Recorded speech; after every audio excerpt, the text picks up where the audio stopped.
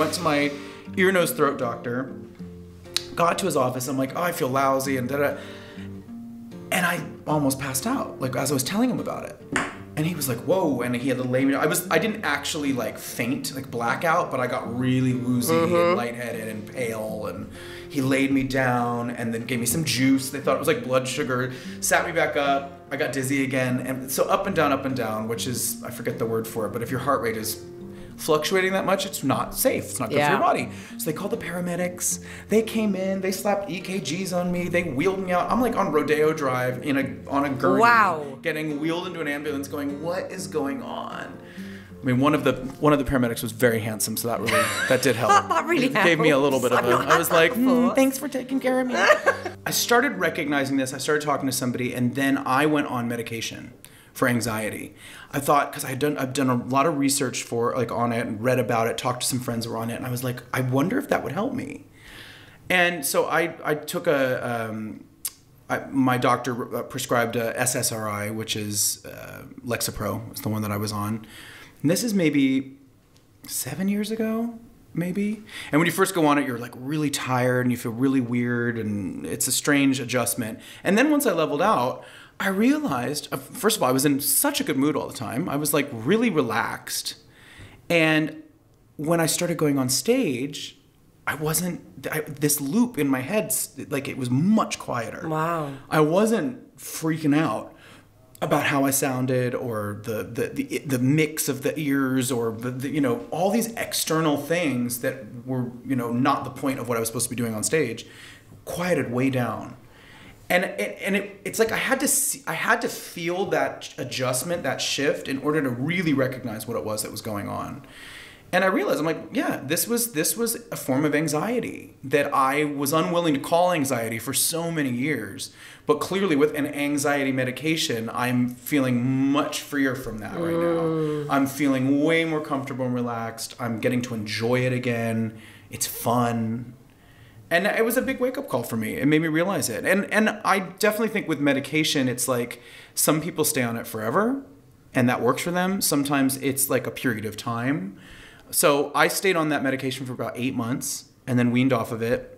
I was like, okay, that was good. I needed that to like recalibrate. Yeah. And it taught me a lot.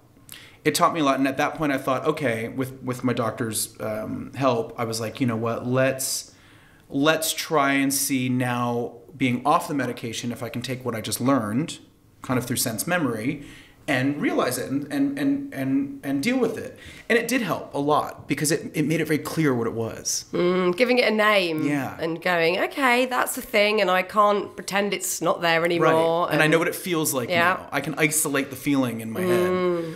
So that was good, and that helped me a lot. So that 8 months of being slightly medicated, it wasn't even that much, but it was good. It really helped me kind of separate the irrational anxiety from reality. Yeah, I did the same I was on antidepressants for about 6 months. I did it to sort of get my head above the clouds and then go, okay, I can see now. Because you can't see when you're in it. It's really hard to be objective. Yeah, exactly. Yeah. So how have you managed your anxiety more recently? How's that been? Well, so for a while there, it was, this was really helpful, but it started to kind of creep up again a little bit. It started to, I was still getting kind of hard on myself in situations. It wasn't as bad as it used to be because I understood more now.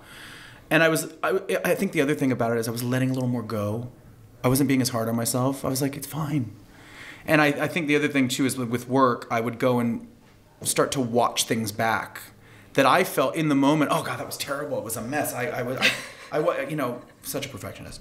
I screwed up this part and then this wasn't good. And I was really uncomfortable. And then I would watch back the performance and be like, well, it sounds great. I'm like this with podcasts. Why was I so in my head? Why do we do this to us? I walk away and go, oh, I didn't ask this, I should have said that. And listen back and go, that's absolutely fine. Yeah. Why do we do this to ourselves? It's not wanting to, it's getting addicted to the feeling of negativity, I think. Yeah, it's like a loop. It's a loop. You get stuck in it, and it's like, when it's not there, you think, well, then what is it that I'm, fighting against? Do you know what I mean? It's like there's something in us that wants to, push against something. Yeah, yeah. So I think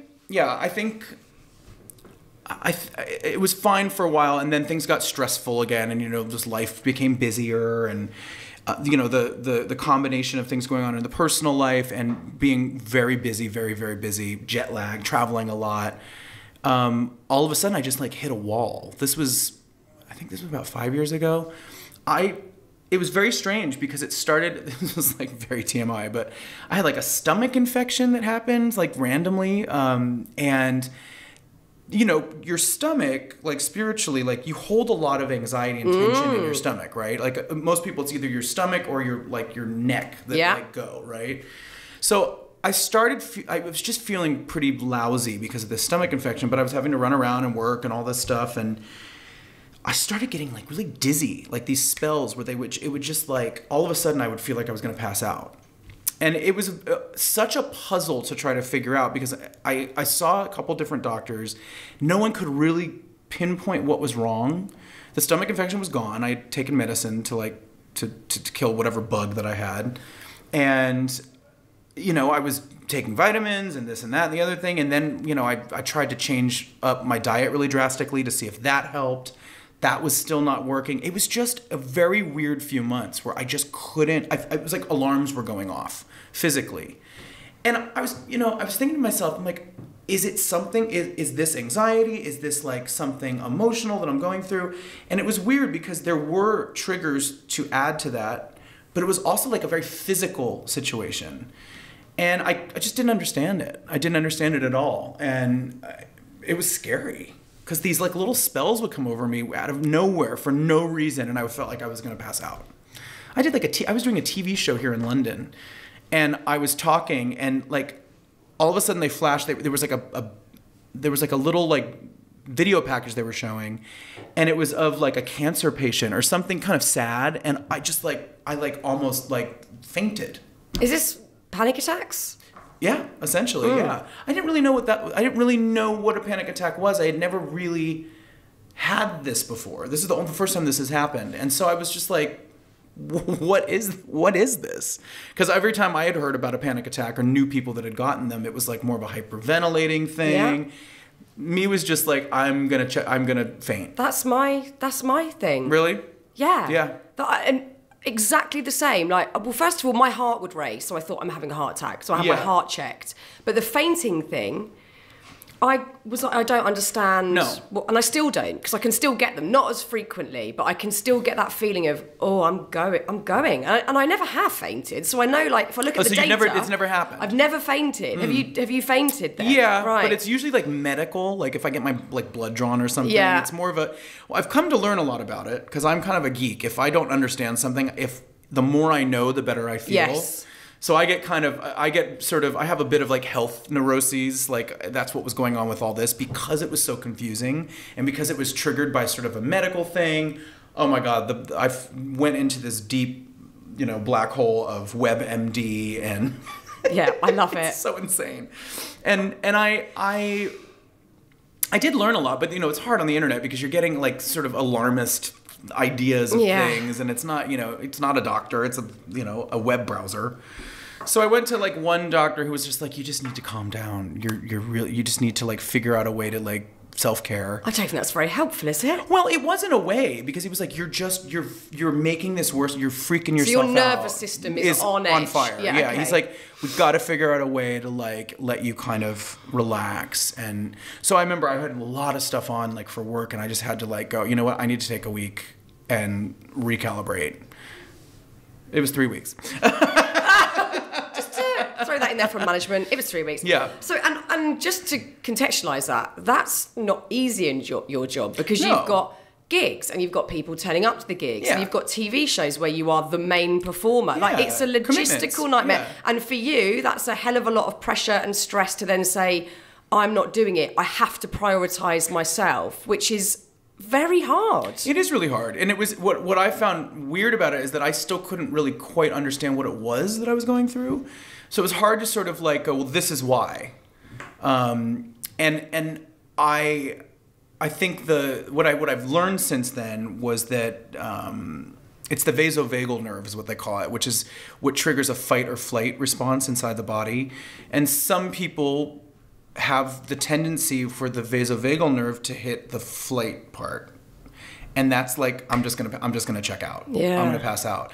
And it is a physical reaction. It is not something that is very easy to sort of mentally control. Yeah, I don't feel I've got any control over it. It's something that like, I mean, that's why they say these things can be chemical for people. It's something that it's just the way you're wired. It's just the way your body is reacting to something. And some of it, obviously, is in your head. Some of it.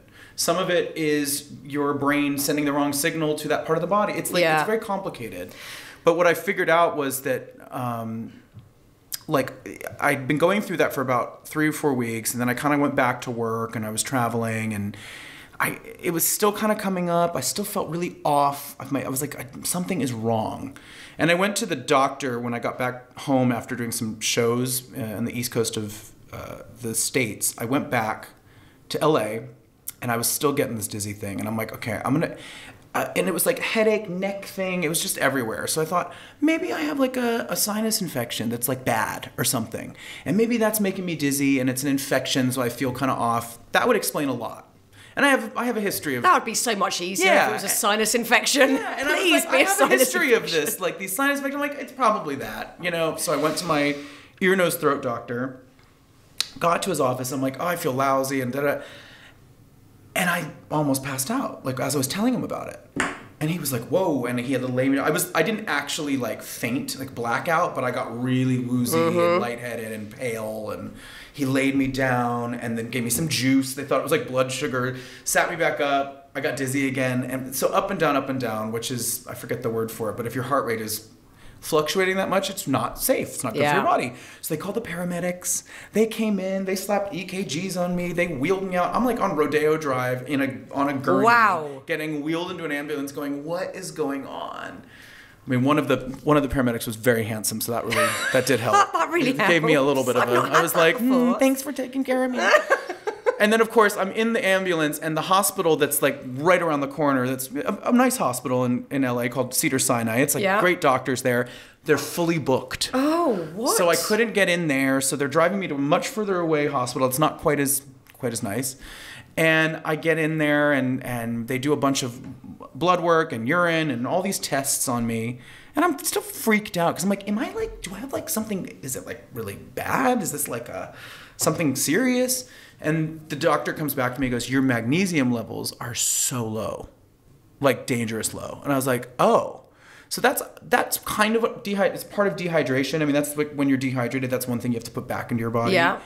And I did some, after that day, they put me on an IV, gave me a bunch of magnesium. I felt a lot better. I had to stay overnight. And I definitely felt like leveled when I got out of there. And I started doing my research and talking to another doctor, and they were like, it's interesting because your magnesium levels can get shot because of dehydration, but also stress and lack of sleep all of a sudden can, like, attack that part of your system. Like cortisol, which is like a stress hormone, eats up magnesium. So I had been really stressed, so that made sense.